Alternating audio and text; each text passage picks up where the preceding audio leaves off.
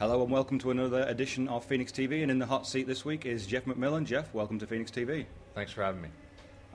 You're all healed up now, your injury long gone, but tell us a little bit about how that hampered you earlier in the season. It was, I think, about early December. I had a collision with a guy in Cardiff. He was just trying to cut across the line. I stepped up to try to hit him, and unfortunately our knees came together, and he sprained my MCL in my knee, but with good therapy and good rehab, I was able to get back sooner than later, and it's starting to feel really well now. Knee-on-knee injuries are always the bane of hockey players, and they can take a while to recover from, but you seem to be fighting fit again now. Yeah, well, obviously each one is a little different. Mine wasn't as severe as some guys, can miss up to 6 months, something like that. I was fortunate enough to only miss about 3 weeks, so once again, I'm just happy to be back out there playing. So it's your debut season here with us at Manchester. Previously you've iced for teams including the very illustrious Dallas Stars in the NHL. Tell us a little about that.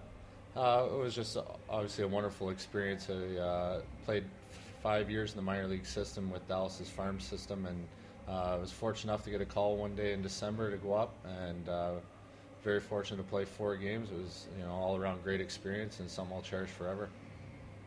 And of course, earlier on this year you got married, and I understand your lovely bride is over here on these shores at the moment. How are you both adjusting to married life and Mancunian life?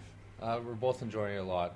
We've had a lot of time to travel and see different parts of the country, and we're just really enjoying our experience here. Tell us a little bit about where you come from. I come from a really small town in Ontario. It only has 2,500 people. So growing up, everything was small town style, where you know everybody, you know your neighbors, you know the person that lives across town. So coming to a bigger city like this is quite an adjustment, but once again, we're really enjoying it. Have you been drawn into the football debate like some of your teammates have? Not really, no. Tonight is going to be the Super Bowl. Who's your money on? New England. You think they're going to do it? I think they're going to do it. I think they've had too strong of a season to let it slide today, so yeah. Very good. Unfortunately, we don't have much American football around here, so we have to concentrate on the ice hockey, since you're not a football person in terms of soccer, at least, or as you call it. So we're going into the run towards the playoffs now. How do you see Manchester's chances? I think we have a really good team here. I think that we've had some different injury problems throughout the year that have kind of took us down a couple notches, but when we have our full lineup, I think that we come together, play really well. So hopefully get healthy again, get on a little bit of a run going into the playoffs, and try to throw together a stretch going in the last couple weekends of the year. Do you think we can make it to the Final Four? I would like to think so, yeah. Obviously, I think we have the team here that can go to the final weekend. It's just a matter of sometimes for us, which one always shows up. So once again, like I said, if we get on a roll and start playing the way we all know what we can, I think we have a really good chance of being there. Some of the teams in the league have got a dedicated bench coach and a head coach, and we have a head coach who plays and having a bench coach. Does it make a difference to your playing style having the head coach of the team out there on the ice with you?